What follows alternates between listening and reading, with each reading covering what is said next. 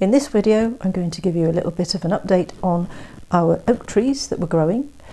I'm going to tell you a little bit about the next exhibition that you can see us in, and also a piece of artwork that we're doing for charity, and we'll have a little bit of a chill at the end with the beadwork too.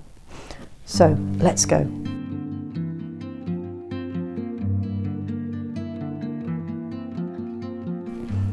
And this has grown a little bit more than it was before.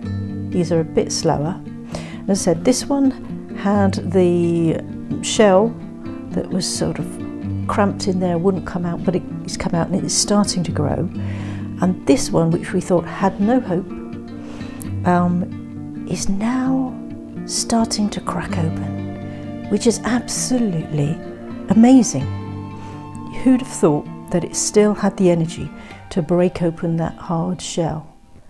Now, just a brief shout out to say we will be showing at the Spring Surrey Art Fair, Contemporary Art Fair at Sandown Park Racecourse. That's the 3rd to the 5th of March. There is a private view on the 3rd of March, so be there. Do contact us for free tickets if you would like to go. It's going to be great fun, absolutely fantastic. The organisers of the art fair support the Prince's Trust, and they encourage the artists to create a piece of work.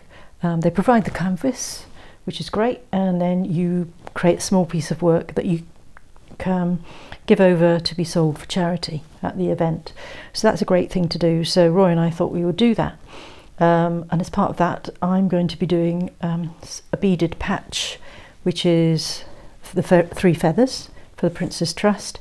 And we're going to put that on the canvas, which will be painted in lots of wonderful colours, and it's going to look absolutely amazing. So it'd be great if you can be there to take a look at that, and perhaps even buy it and support the Prince's Trust. So let us do a little bit of beading.